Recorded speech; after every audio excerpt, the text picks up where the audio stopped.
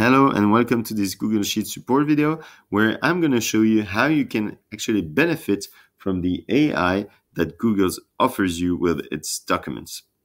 So here I'm on a new sheet that comes from a template actually from Google, where you can see the different editions of the World Cup and some data that go with that. If I want to use the AI, one way I can do so is by clicking here on Explore. When you click on this functionality, you can see different suggestions here from Google, graphs, but also the first one is that you can actually start asking a question about the data that comes here. Let's say you've got a couple of examples here, but I want to know who was the winner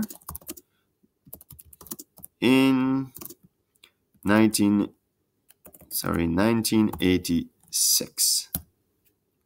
There you go. You can see that it was Argentina, and you can click here to see what was the formula that Google used to answer your question. Then you can click and drag it somewhere else or use it in another sheet or in another tab. It's really cool. Loads of questions that you can ask. You can also ask, for example, here, for example, what percentage of winner is Italy? Up 20%.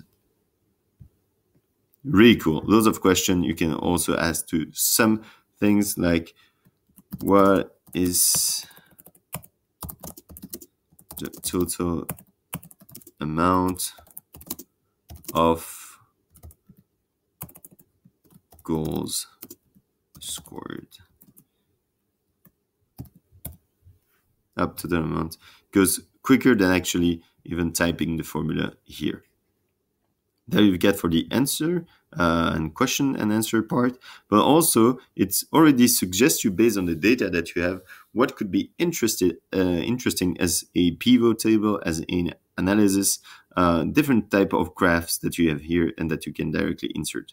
I find that this pivot table is actually quite interesting for me.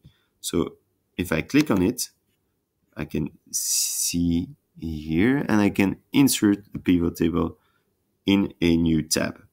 Then you can start and play with it. Say that you don't want to summarize it by average, but by median or all other functionalities.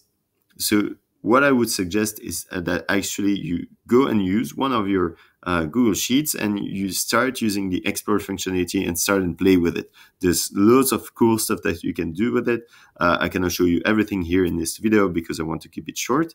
But in the meantime, if you have any other question or if you want support, don't hesitate to contact us. And I wish you a very nice day. Thank you very much.